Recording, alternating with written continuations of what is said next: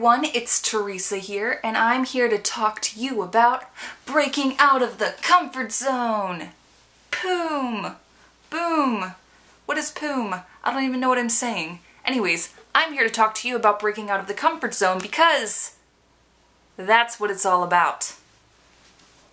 You might be one of those people that likes to go out and get things and try new things. That's good because that is breaking out of your comfort zone. But you also might be one of those people that is so known to your own ways and doesn't want to do new things and doesn't want to try new things.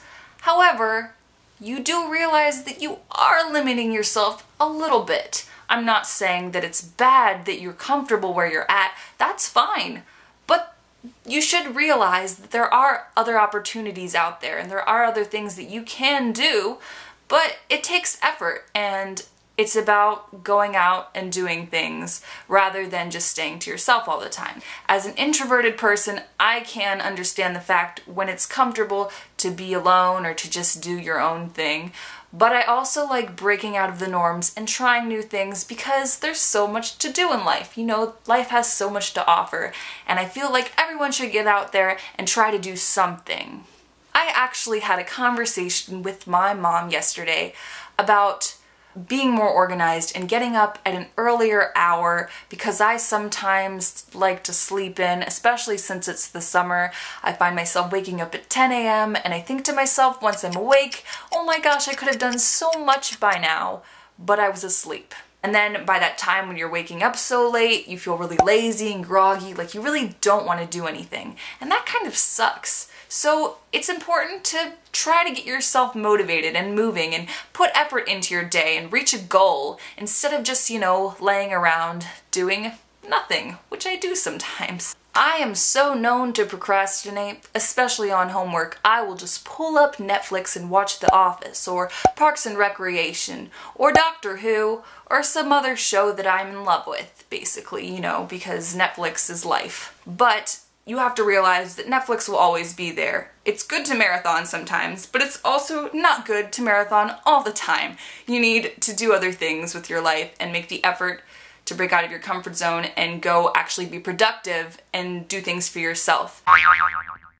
Being the student, I know that one day I want to reach a career that I really like, and in order to do that, you kind of have to be the entrepreneur and mold yourself to do things based on the things that you want to do to succeed. You can't just sit around and expect it to come to you. You have to go out there and do it. So what is a comfort zone? A comfort zone is a name given to a state that we are comfortable in. The first thing in order to break out of your comfort zone is to not make excuses. Don't make excuses and tell yourself, oh, I'll go to the gym tomorrow. I didn't go today, but I'll go tomorrow. I'll eat some ice cream now and just lay around and watch TV, and I'll go to the gym tomorrow.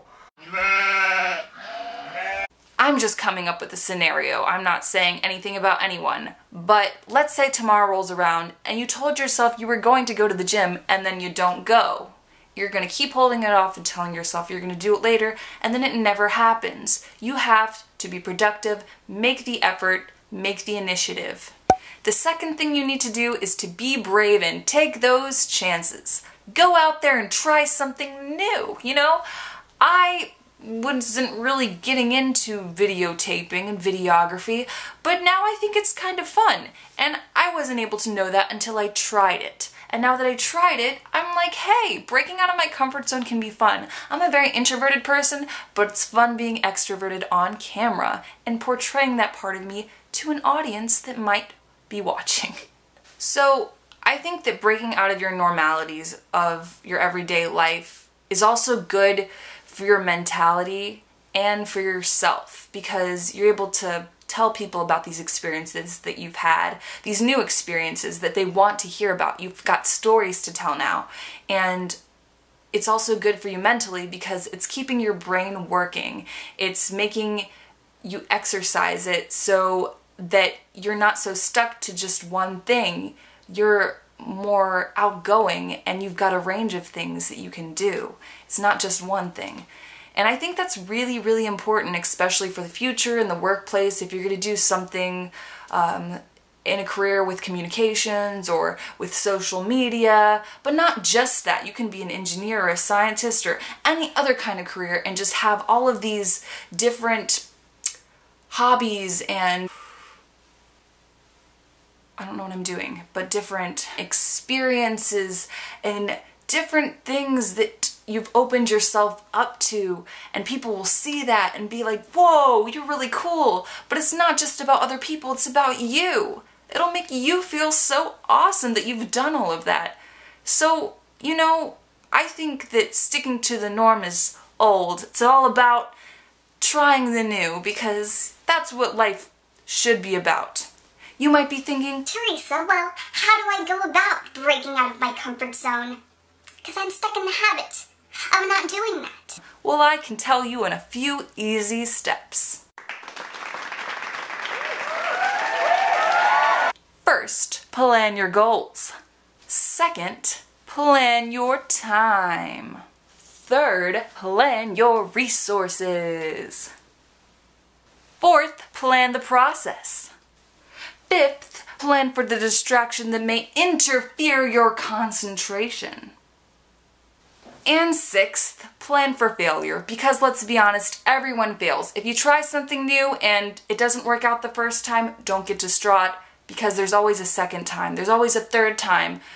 You can't get so caught up in failing the first time, because it's about what you want to do. It's about putting yourself out there in the end. And you know, life has its ups and downs. We're not all perfect, but that just means try again. It doesn't hurt. I mean, what's the worst that can happen? Literally nothing. So go out there, break out of those comfort zones, and just stay true to you. And it's gonna be awesome, I promise. So I'll catch you next time. See you later, alligator.